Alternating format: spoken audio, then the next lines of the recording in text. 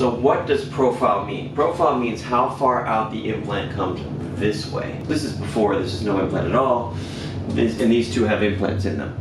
The implant in both of these patients is this tall. In this patient, the implant comes further out. So this is what we call moderate profile implant. It's a 310. This one's a full profile. It's exactly the same height this way, but pushes out more that way. In other words, the nipple pushes further out from your chest. And that's why they started calling it full profile instead of high profile, because everyone thought, oh, high profile, that must mean it goes higher this way. But it doesn't mean that. In fact, it means the opposite. For the same size implant, if it's a full profile, it's actually shorter this way. So the best way to demonstrate is to have the same height implant with fuller profile, which means in this one the nipple's here, in this one over here the nipple comes out to there. So it's a little further out.